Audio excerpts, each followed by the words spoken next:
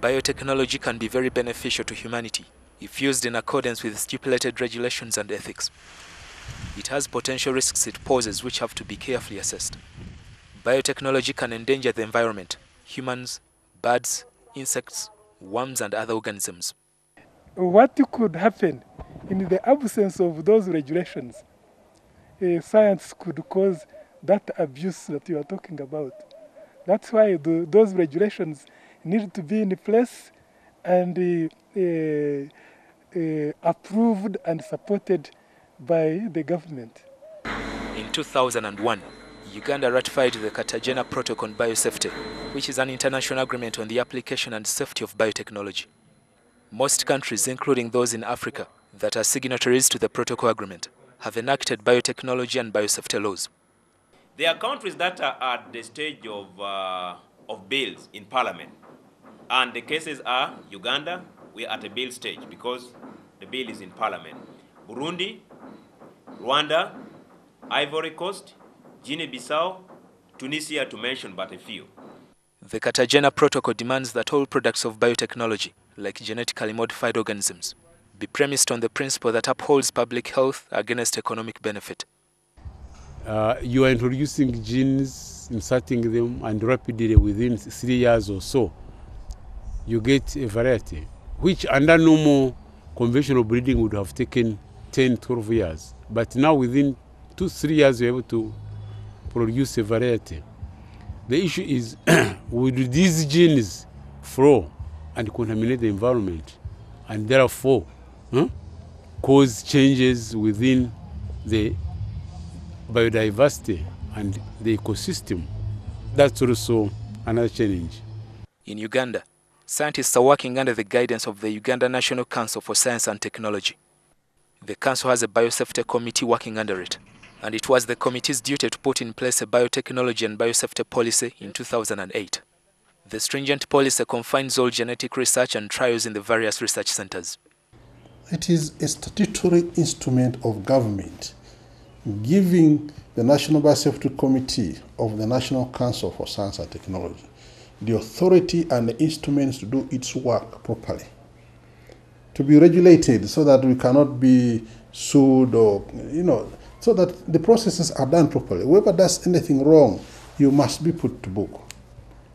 The bill on biotechnology and biosafety, which is under the docket of the Minister of Finance and Planning, could be of benefit in many ways if passed into law. Scientists, for example, will be able to release their new products to the public. Currently, all products successfully tested are still confined in either laboratories or trial fields. We are only able to do research and product development in biotechnology. But we need to go further than that.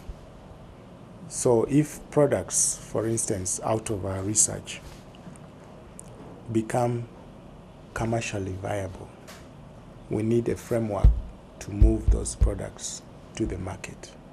Also, scientists will be able to innovate and own patents. We can construct our own gene here and put it in our own crop, our own seed, and produce it and use it. Right now, we do not have the capacity to do that entirely. The Uganda National Council for Science and Technology will remain the competent authority to oversee biotechnology and biosafety. But the Biosafety Committee will be given more authority and have more representatives from the private sector and Ministry of Justice for purposes of regulation. While the Council for Science and Technology will approve the development, testing and use of genetically modified organisms, the Biosafety Committee will review and make recommendations on applications received by the Council from those preparing to undertake research. The Biosafety Committee will also advise the Council for Science on implementation of the biotechnology and biosafety law. And we know Uganda National Council of Science and Technology is the one promoting.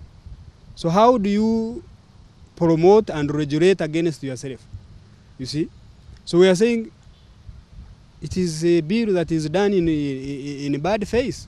Because when you designate the National Council for Science and Technology, most likely issues of conflict of interest will arise. Because the National Council at the moment is the promoter of the technology. But now we are looking for a regulator of the technology. So the promoter cannot be designated to regulate the technology. So that one we have also handled it in the committee report. The Biotechnology and Biosafety Bill is technical, and it is not clear whether members of Parliament were able to consult as of when the Speaker deferred the bill in late 2013. I don't know, because I don't know and I don't want to answer. I don't want to answer for my colleagues. Labeling GMOs to enable consumers make a choice has become requisite in many countries where GMOs are produced. This issue and another of the patenting of such innovations are some of those the public has pointed out as weakly addressed in the bill. You know, the whole bill cannot be bad. The whole bill cannot be bad. But components, some components, particularly those in respect to transfer and application, that's where I have a problem. Because so far in Uganda, they will tell you that we can only register 3 patents in a whole year. Offences and penalties is another area of concern. Some believe the penalties are not deterrent enough in case somebody released unauthorized GMO, damages the environment, or fails to put in place required emergency safety measures in case of unintentional release of a GMO. The ultimate goal of the bill is to ensure that biotechnology research and the eventual release of biotech products do not adversely impact on human health and the environment. Frank Walisembi, NTV.